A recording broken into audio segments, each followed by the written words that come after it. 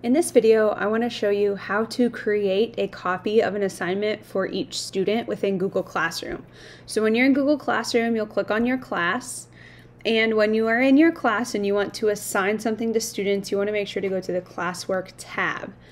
When I'm in the Classwork tab, you'll notice I already have some materials and assignments posted for my class for the beginning of the school year, but I want to go ahead and create a new assignment. So when you want to allow students to have their own copy, you're going to want to make sure it's some sort of assignment, because if you would click on material, that would not allow you to create a copy for each student. So I'm going to go ahead and click on assignment.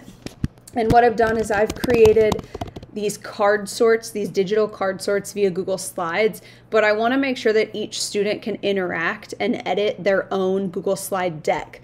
And so what I'm going to do is I'm going to go into Add from Google Drive, and I'm going to look for that card sort.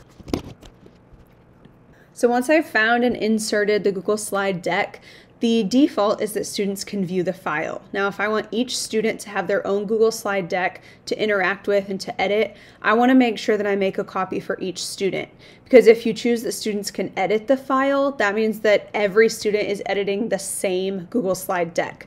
So you want to make a copy for each student, and then you can go through and you can assign it to multiple classes, you can assign it to specific students, and then you can go through and choose your own grade, category, points, due date, all of that. And then when you're ready, you'll go ahead and click Assign.